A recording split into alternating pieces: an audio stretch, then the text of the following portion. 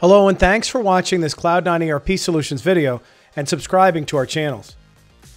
In this video, we're going to show you something new to 2024 R1, and that is in Acumatica 23 R2 and previous, in order to take a generic inquiry, in this case we're looking at bills and adjustments, and put it into the user interface, meaning publish it into a sitemap title.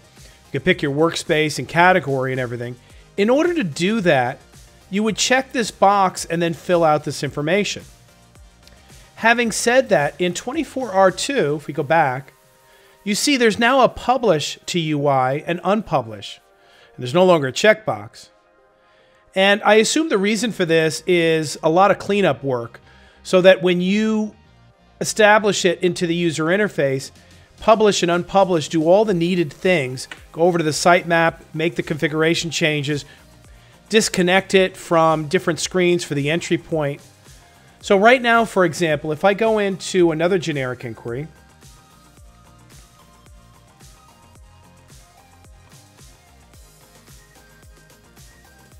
so this one is our labor variance for manufacturing.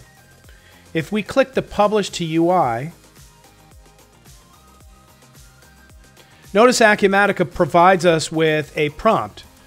The first part of the prompt is, where do I want to put this? So I'll put this into production orders. I'll select a category.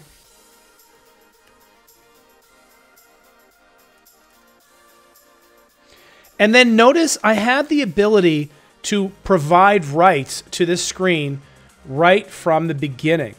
And this is always a challenge, right? Sometimes we create inquiry screens and people that aren't supposed to get rights to it get them, and people that need them don't.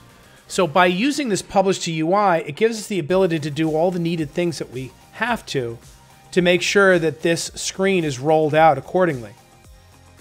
So over here, I can either give this right to all roles, make it revoked for all roles, and then maybe tune it and tweak it for specific roles later, or copy access rights from an existing screen.